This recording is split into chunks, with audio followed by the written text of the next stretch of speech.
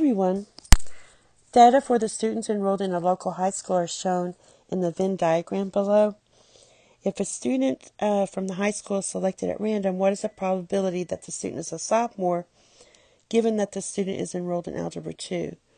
So what they're asking for probability is the success of the student being enrolled in Algebra, or the student being enrolled in Algebra that's a sophomore.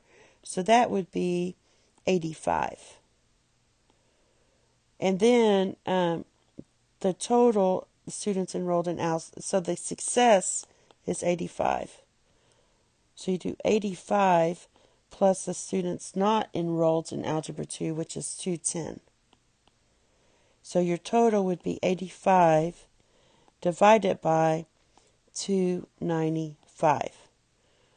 So that would be your final answer, which is what? 2. Thank you. Have a nice day. Bye-bye.